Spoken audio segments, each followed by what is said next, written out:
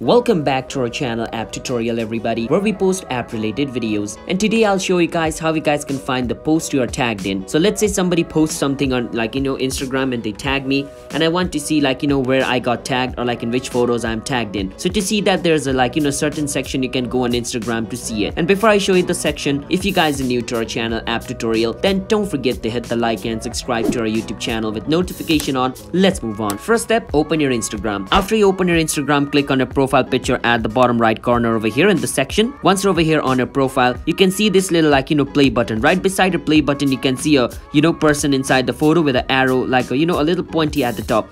This icon, click on it. Once you click on it over here, all the photos and videos you are tagged in is going to be shown. So basically, I have not been tagged on any photo or video until now. That's why it's empty. But if I was tagged in any photos or videos, it was going to be shown over here once I come to this section. So in your case, if you are tagged in anything, you can come to this section and it's going to show you all the photos and videos you are tagged into until from the day you created your Instagram account, right? Until if the owner of the picture untagged you. If the owner of the picture untagged you, then it's not going to be available over here. So first they have to tag you, then only your video and photo is going to be available over here. All right, so yeah, that's how you guys can find posts you are tagged in on Instagram. So if you guys found our video helpful, then hit that subscribe to our channel App Tutorial.